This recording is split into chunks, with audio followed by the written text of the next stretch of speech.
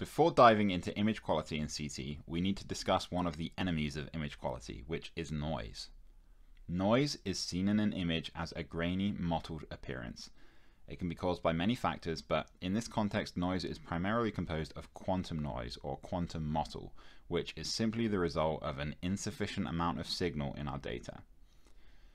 In the case of CT imaging, that means that there is an insufficient number of photons hitting the detector. In any set of data, there will be some inherent random fluctuations disrupting the incoming signal, which we can't account for, but the more true signal we have in this data set, the less noise we will have. This is described as the signal-to-noise ratio.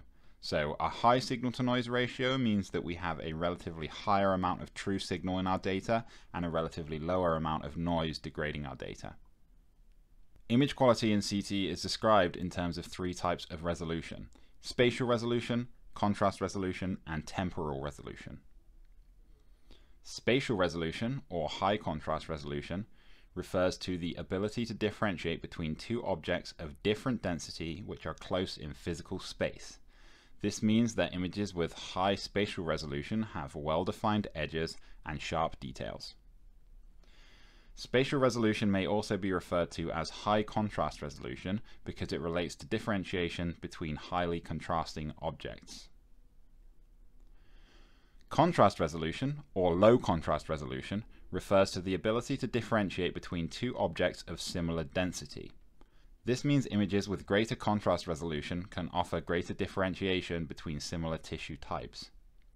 Contrast resolution may also be referred to as low contrast resolution because it relates to differentiating between lowly contrasting objects. Temporal resolution refers to the ability to acquire images in a short amount of time. This is important in specific cases like cardiac CT, where acquiring data very quickly between cycles of cardiac contraction is necessary. We won't dive too much into this in this video, but basically temporal resolution refers to time and the shortest amount of time in which images can be acquired. A variety of factors affect our scan dataset with regards to these three types of resolution. Some of these factors are within our control and some are not. Spatial resolution can be improved by decreasing the slice thickness, meaning we're viewing thinner sections of the data in more detail. Decreasing the field of view, meaning that we will project a smaller area of the body onto the same sized image matrix, decreasing the voxel and pixel size. Using a kernel or filter designed for high spatial resolution, such as an edge enhancement filter to sharpen the image. Or by using smaller detector elements, if you're working on a scanner with an adaptive detector array which offers multiple detector element sizes. Now, it may seem intuitive to always do all of these things, such as always using the thinnest slices possible, but as with anything, there's a trade-off to be made here. So many of these methods of increasing spatial resolution are limited in how far they can go because they also increase our level of noise. Decreasing slice thickness, for example, decreases the volume of data which we are using to generate each slice, meaning that a greater proportion of that thin slice of data will be made up of noise. Similarly, using a sharpening filter to create edge enhancement for the true signal in our images will also sharpen the noise which exists in that image, creating a grainy appearance. Outside of these options, if we want to use thinner slices without getting more noise, we would also have to increase the radiation dose to the patient to increase the amount of true signal and thus boost the signal-to-noise ratio. Increasing the radiation dose to reduce the amount of noise could be done by increasing the tube current, that's the MA, or the tube voltage, that's the kV, by lengthening the rotation time, or similarly by decreasing the pitch. All of these would increase our radiation dose, which in turn would mitigate some of the noise created by, for example, decreasing the slice thickness.